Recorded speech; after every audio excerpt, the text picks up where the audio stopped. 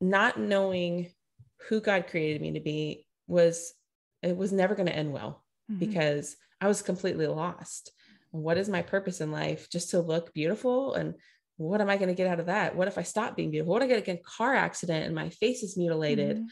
Like, am I going to lose my husband? So it was just all a trap. And so what ended up happening was, years and years I've been in ministry, God has completely changed my heart, and he's given me hope. And Hey friend, Heather Creekmore here. Welcome to the Compared to Who show. We are continuing a two-part interview with my friend Amanda Cunningham, who was a runway model and has an awesome story of coming to know Jesus and God touching her marriage and really transforming her life as she exited the modeling industry. I hope you enjoyed part one, and I think you're really going to enjoy today's show. So without further ado, let's go.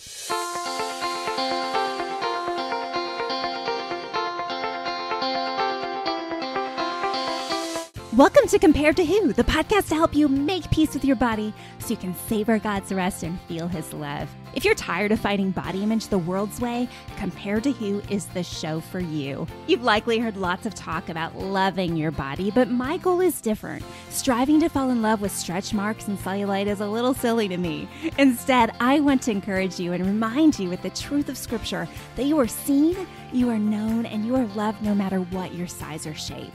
Here, the pressure is off. If you're looking for real talk, biblical encouragement, and regular reminders that God loves you and you're not alone, you've come to the right place. I hope you enjoy today's show, and hey, tell a friend about it.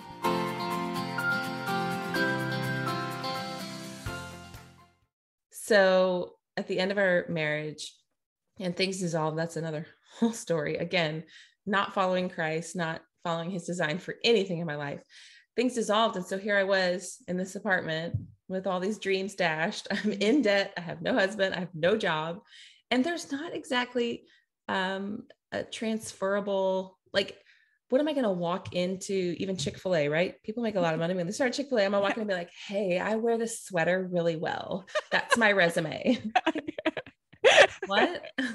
That doesn't work. Like, I need to know how you work. So, well, I can walk in a dress for 100 feet with the music pumping. Like, it doesn't work. So I was terrified of where to go next. And I ended up getting really depressed, and to a point where I wasn't eating. Like, I couldn't, it made me nauseous to put food to my mouth, which is another whole dangerous thing.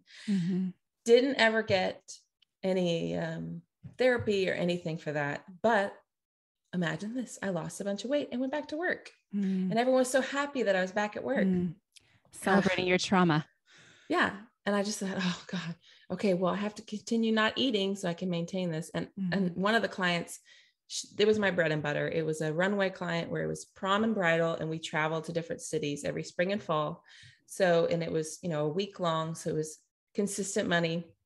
And near the end of my marriage, I had grown too large for the dresses, but they didn't know. So in between cities, I had gained weight, and I showed up. And so you always have dressers helping you dress in a runway show, because you have to change so fast.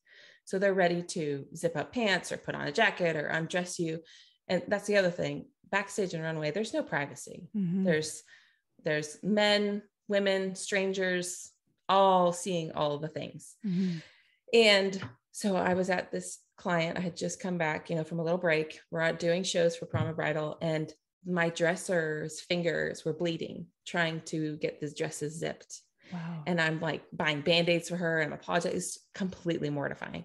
So to come back from that, she was like, oh, my finger's better, and I'm like, I'm sorry. Like, it's just terrifying. Yeah. And so I was just so full of shame, but I was glad to be working again. And then I ended up meeting my now husband, and we have our whole marriage testimony there. But the problem was, I had built up all of these lies and was trying to live my life according to them. And I never had anyone say, that's not true. You don't have to do that. There are other jobs. You can start over. I was just so trapped, and I didn't realize it.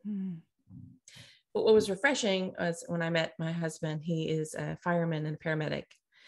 And I just was so relieved when we met that he could be around the the most heartbreaking situations, the most real life crises, and be fine. I thought, okay, he can handle me then. So, awesome. and I just needed something real. And that's what I tell my girls. So Phil and I have two girls together now. They are 11 and 13. And I try not to share about their struggles, but of course they have them. And I am so grateful God has taught me everything, because I can just lean in those moments. But what I tell them and what I'm trying to instill, and one of the main things is the things you see on the runway or in the photos are not real, period. Yeah. They're not real. If you were on a date, like, you know how movies, there's like a romantic movie and they go to the beach and she's in the most beautiful bathing suit and her makeup and hair is fine. She goes running into the water and they're laughing and splashing. We don't really do that in real life. No, that would look ridiculous if every time we entered the ocean with someone we love, we're like, oh. But in a movie, it's like, oh, that's so beautiful. I want that kind of love, but that's not how real love is. So I just keep trying to instill to them. And I hope that it sets everyone free to remember, y'all, it's not real. There's professional lighting, professional makeup, and professional stylists. It's just a whole other world. Well, and I read somewhere, I don't know whose book it was. It may have been Jennifer Strickland's. We talked about her before, and she's hopefully going to be part of this series too. But is it boring? I didn't think it was boring. You didn't think it was boring? I love to travel. I love to be around different people all the time. For me, what I got out of it was I got to meet different people all the time and be in different places. And I never felt like I'm stuck in a cubicle. And I don't know where I'm headed, and they could fire me at any moment. With modeling, I thought, okay, well, if Dallas doesn't go well, I can move to Miami, I can move to LA, I can go to New York or Chicago. There's different markets. And so there was always an escape route. I just didn't realize I was trapped. But I think the boring comment was that you had to stand around a lot, like waiting for the weather to be right, or, you know, that kind of thing. But that's true. I did more runway than print. Okay. I wasn't very, I don't know. When I show up and I've got my own stuff going on in my life and they're like, be this, I'm like, I don't want to. So over time, I had to learn how to act better, become a better actress. But yeah, there is a lot of hurry up and wait, a lot of time backstage. But for me, it was cool because I could read or listen to music or talk. I didn't read as much then as I do now, but, read People magazine or something. So tell me about when you found Jesus. Okay. So when I met Phil, I was very depressed, coming off of a failed marriage. I met him within weeks of the separation. Okay. He had been divorced twice. And so that was another comfort. Like, okay, he's been there. He understands. And we started dating, and we were in a very destructive part of our lives. You know, when you lose hope in love, even if you're dating someone and trying to get that companionship and comfort and excitement, ultimately he and I had given up on love and lasting love. We were just hanging out and having fun. And as the time went on, that we grew deeper and deeper in love, but we were still terrified. So we end up 2.5 years after dating, he proposes, and it was kind of like, okay, we're going to do this. And we had a cruise planned. We were just going to go on vacation with our friends. And I remember telling my mom after he proposed, she was like, well, what are y'all going to do? I said, we're not going to do a big wedding. This is my second and his third. Obviously, we're not going to do that again. She's like, why don't you just get married before that trip you have planned, like on the beach for the cruise? And I was like, done. Well, that was in like 3 weeks. Okay. So we planned it really fast. And I remember sitting down with Phil. I'm like, all right, we're just going to do this super casual. We'll have a little brunch at the hotel after we get married on the beach, and then we'll get on the ship.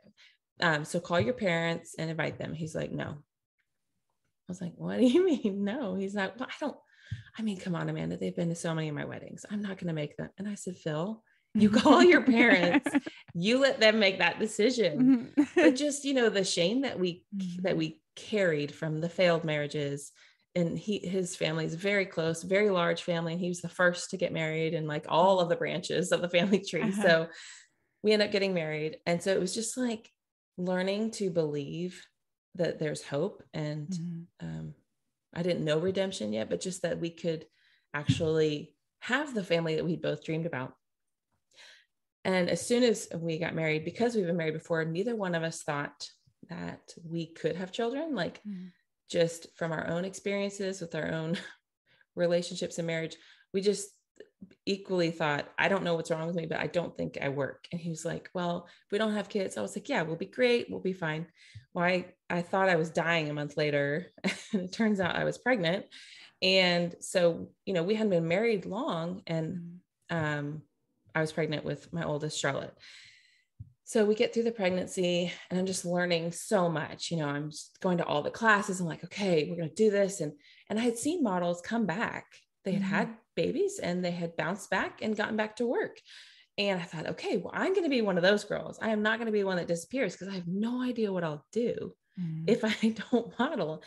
And so I'm gaining weight. And I remember there was a runway show for Saks in New Orleans. And my first trimester, no one knew I was pregnant.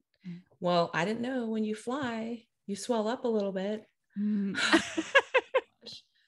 So I got, into the fitting for the show, and they're all standing there looking at our bodies. And they came over to me. They're like, girl, are you pregnant? I was like, I am. I'm sorry. They're like, it's okay. We have a trench coat for that. So I wore like a giant sweater and a trench. It was just embarrassing. So we end up, getting through the pregnancy and learning what it's going to be like. We are going to have this family, but we don't know what we're doing. And Charlotte came. And so we're figuring out all the baby stuff and how to be a husband and a wife, and how I'm going to stay up and feed her all night. He's at the fire station up all night. Like, how does life look? Yeah. And I just remember rocking Charlotte and looking at her little fingers and her little toes. And I thought, what is this? I was intimate with my husband, and I ate McDonald's for 9 months, and I get a child. Like, that's a miracle. And I was like, okay, I think there's something to this God. And I had attended Catholic church when I was younger. That was just how my parents were raised. There was one in town, and I went to CCD every week. And when it was time to get confirmed, I just thought, why? If all I have to do is say I'm sorry, and then the slate is wiped clean, what's the point? I don't believe that. I don't believe God's that smart. If your God is so good, why is he a fool to just forgive everything? So I didn't get confirmed. And then I only went to church my mom made me up until this point where I have Charlotte, and I'm like, oh no, I think I might be wrong. So I start asking, hey, Phil, what do you think about going to church? And he's like, well, what church? I said, well, there's this Anglican church, which I heard it's like Protestant theology, which is what he was raised, but it's Catholic and liturgy. So we could have like both. And I said, I want to get the girls baptized. And he, just his tradition was like, I think it should be their choice, but if you want to sprinkle water in their forehead, fine. So we get Charlotte baptized. And then soon after that, I get pregnant with Claudia, and I have Claudia, we get her baptized, but he's not into church at all. And then we end up moving across town closer to his work, and we build a house. And so we're in this new town. I have a 1 and a 3-year-old, and I'm starting to feel like I need to get these questions answered about who God is. And we get invited to church in our new town. It's a mega church. It's huge. Is it the church you go to now? Yeah. Yeah, I've been there too. I used to go there. Okay. Yeah. Well, as an unbeliever, I thought, oh no, I'm not going to some televangelist asking for money. I'm not going. And Phil was like, well, some of the firemen go there and they're inviting us. And I was like, nope. And then I sat on that. I thought, if my husband wants to go to church, I should try it. I should just go. As soon as we get in the door, it was so awesome for us. We didn't have a lot of help when we were young parents. And we were like, this is free babysitting. It's terrible. I'm just going to say it. He likes to drink coffee. We just sit there and listen to the music and not be bothered to be, these ill-equipped parents for 2 hours or 1 hour, if we went to small group anyway. So, and after we're like, okay, well, maybe we should start going a little more. And Phil was like, you know what? I think that our girls should hear the stories and decide for themselves. And he always tells people, how ignorant of me to think that they wouldn't notice their dad's own indifference, but that they would. So that's why we went, was for them. And so that we get free babysitting. Not too long into it, they start a series called Fixing Your Marriage. They were launching a marriage ministry. And so they're leading into it. And I was like, it's hitting home every sentence every weekend. And I thought, well, we're going to this marriage ministry. And he was like, no, we're not, so it's just this tug and pull of like what we were willing to do. So I ended up going by myself for, I think maybe 6 weeks. And then he ended up coming, which later on I'm thinking, I believe in the power of prayer. Like, what made him come? No one was praying for us, but he ended up coming. We get involved in this marriage ministry, and 4 weeks in to small group, they have a lesson on forgiveness. And each week you focus on something. First it was love, and then understanding. So we get to forgiveness, and you have homework each week where you fill it out by yourself. And then you get together before you meet up with the whole group again and go over each other's homework, which was very hard to do when you've put all these walls up. And it was very vulnerable, even with people who are married, sharing their lives together, and our parents. So we sit down, and we had such a destructive relationship. There was alcohol in major excess. We're both broken and just not doing the things we should have when we were dating. Didn't know the Lord. So there was a lot of baggage. There was a lot of pain, a lot of wounds. And I could not wait to hear him say, finally, he was sorry. Because every time we argue, he would avoid it, he'd skirt it. And so I just kept this list going, like someone someday is going to listen to me. So here's a forgiveness lesson. And he's going to have to say sorry. So we go down, sit down and do our homework. And I said, why don't you go first? Because he's going to have to ask for forgiveness. I know that. I've already done my homework. And he's like, well, I'll go first. And everything I had said, this hurts me. Why did you do this? He lists it all out, and he asks for forgiveness. And I was just like, oh, thank God. I'm so glad you finally said it. Yes, I forgive you. Okay, well, now I'll go with my list because this will be easy. And I start saying, please forgive me for being self-destructive, being selfish, for taking advantage of you. I just go down this list, and I just start bawling. And I thought, oh, this isn't about what he needed to ask for. This is me. I needed to, whoa, Lord, look at this list. Like, I am doing a terrible job of running my life on my own. I said, okay, I give it to you, God. And he, in that moment, was like, I think I believe again. It was just this crazy coming together. And beyond that, I hadn't been really raised in the church or really conformed to it. So they were like, well, you need to get baptized. So I went and got baptized, and I come out of the baptistry, and everyone's, crowds around me because they saw me on the big screen. Like, why didn't you tell us you're getting baptized? I'm like, are you supposed to do that? I don't know. Yeah. And so then I'm telling people, I got, I said, God, hey, you take it. And I got baptized, and people are like, oh, you gave your life to Christ? And I'm like, what does that mean? Like, it was just very bizarre. But, and then we just started like, okay, everything we could do as God gave it to us, like, how can we turn from it and do it how God says? And it's been crazy ride since then. Oh, that's so awesome. Thank you so much for sharing that. I love that story. Thank you for listening to this episode that is part of the Spark Media Network that can now be heard on the Edify app.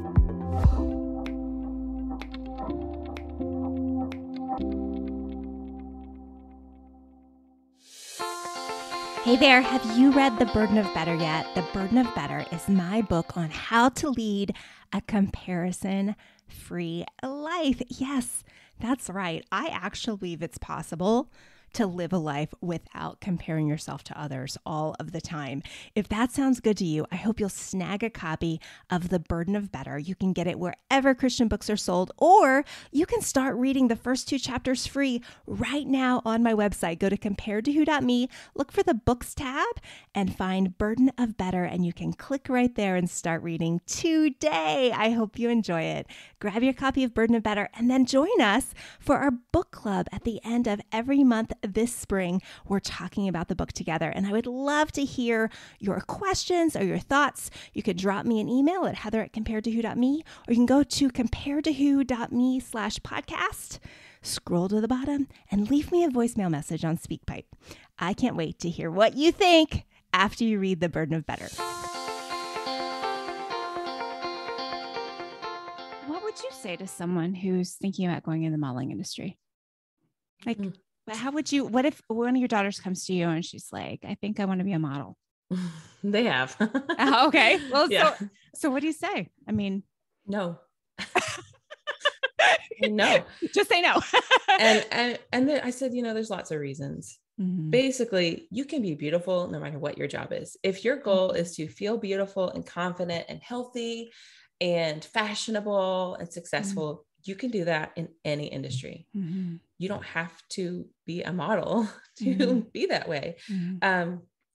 But ultimately, this is what I believe, is that we're so young. When you get put in modeling, they prefer you to be in your teens. We don't know who we are. And so you're absorbing what everyone needs from you each shoot. Like, well, today we need you to look like this. Today we need you to act like this. And so if you know who you are and you have a strong foundation, and God has very clearly, spoken to you about what your mission is and what your identity is, your identity is firmly rooted in Christ. I think you're more likely able to be in that industry and resist the temptation to not respect your body and to not be respectful of God's creation and to be greedy or to fall into drugs. Like, there's so many temptations that are just amped up in that world that most young people are not equipped. And there's not going to be a strong influence in, I'm just going to say it, fashion and entertainment industry is not majority Christian. So if you're wanting to live a Christian life and be on mission for God, you're not going to get spurred on by the vast majority of people in the industry. So whereas we don't want to be separate from the world and never engage with the world, we can't be of the world if we're living in our identity. So that's my argument to them. And they're always like, what? I just want to be cool, Mom. And that fades. I mean, if we're basing our lives on how beautiful we can look at 19, 20, 25, and then trying to maintain that forever, we're missing everything else God's trying to do in our lives. Absolutely. So what about the long-term impact? Sorry, you said I can ask you whatever. It's true. Absolutely. It's not pretty. So what do you think that time did to your body image and maybe your relationship with food too? That's always tied in there. Like what kind of stuff do you feel like is the aftermath of all that? For me, because my body was going to change into a fuller figure. And right now I'm going through a healing process with food. So I weigh heavier than probably what my ideal weight would be, but that's part of my process. Mine too. Yeah. Yeah. And I accept that. And I know that God's given me grace and guidance to move through that eventually. But so the problem with it is that we are just set up for failure. You're set up for failure. If the goal is to stay this beautiful image so that people will stay around you, they're staying for the wrong reasons, and you're not going to be able to keep it up. Even if you get Botox for the rest of your life and you can afford that and still, contribute to the church and the mission. Are we going to afford Botox on our entire bodies?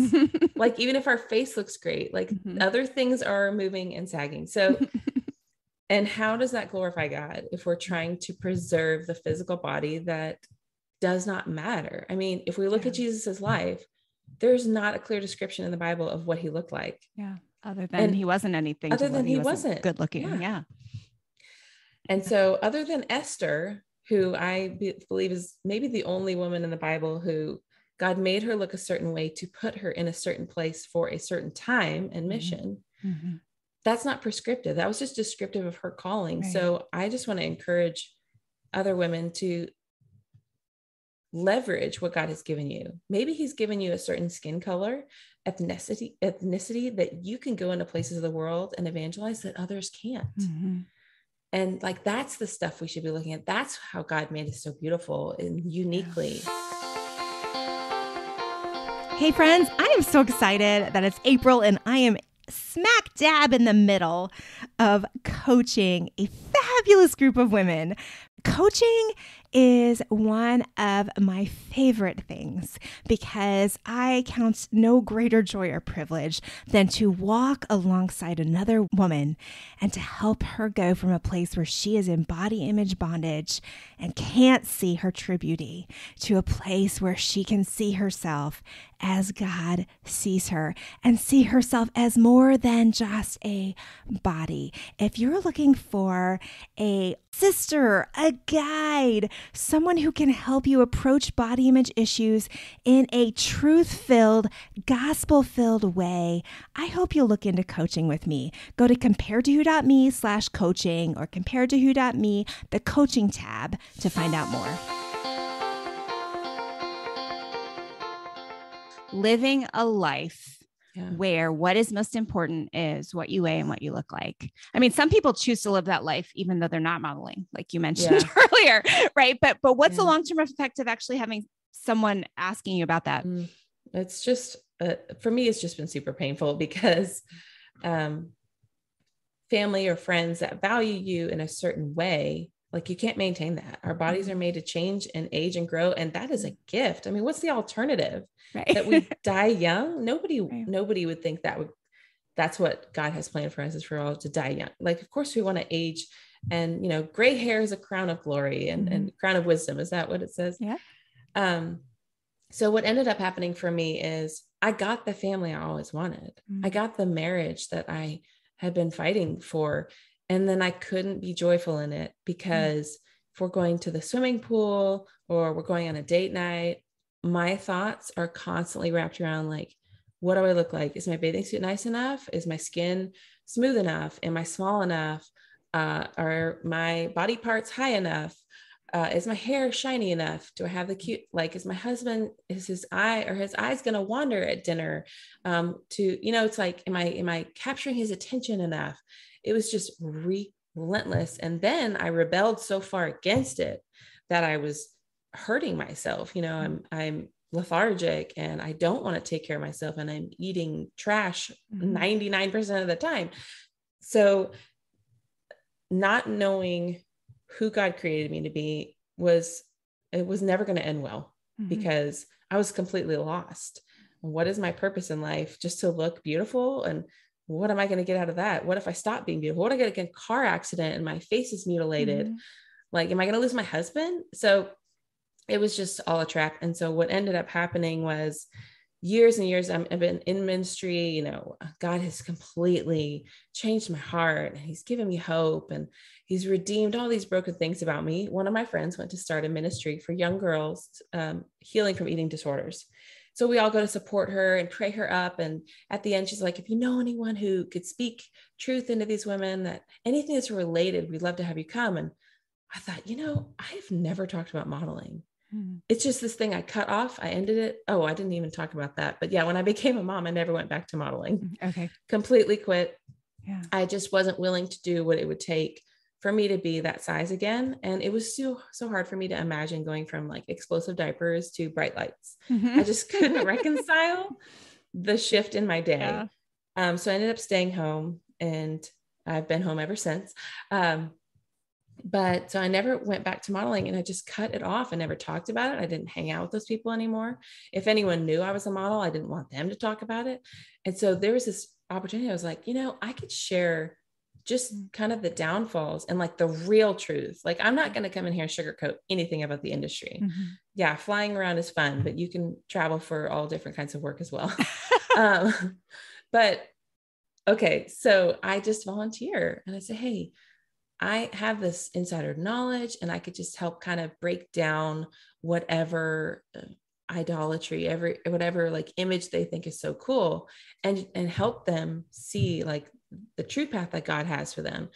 I promise you, it's not going to be focusing on your appearance and for your career. Anyway, so I volunteer to do it, and I write this teaching, and I go to offer it. And it was awesome. Like, the women that showed up that night were very encouraged.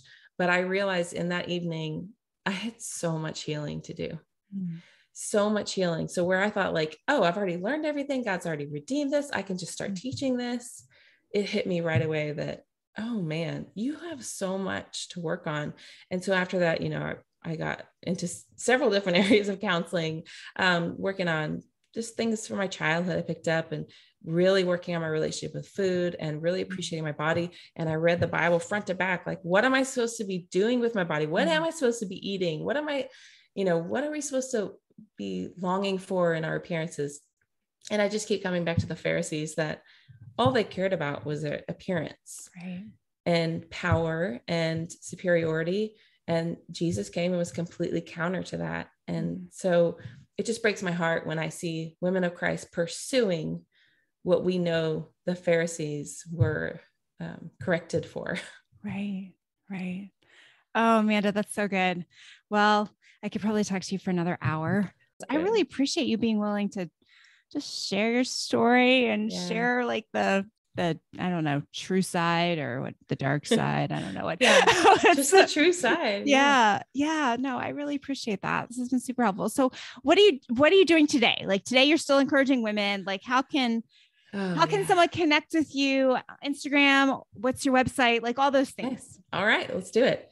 So now it's been about 3 years since God has started working on this message that I am modeled by him, our maker.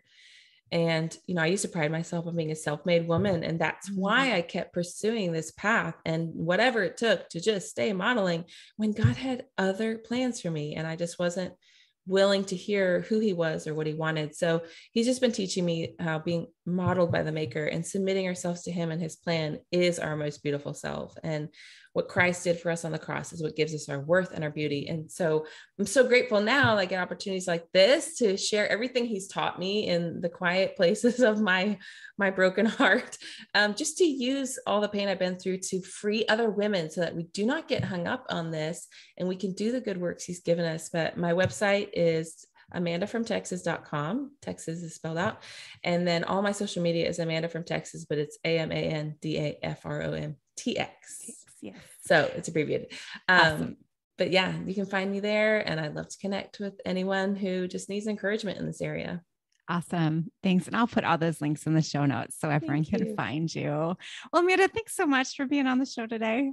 Oh, thank you so much for letting me come. I've loved getting to know you and can't wait to hear the next episode in the series. And thank you for watching or listening today. I hope something in today's episode has helped you stop comparing and start living. Bye-bye.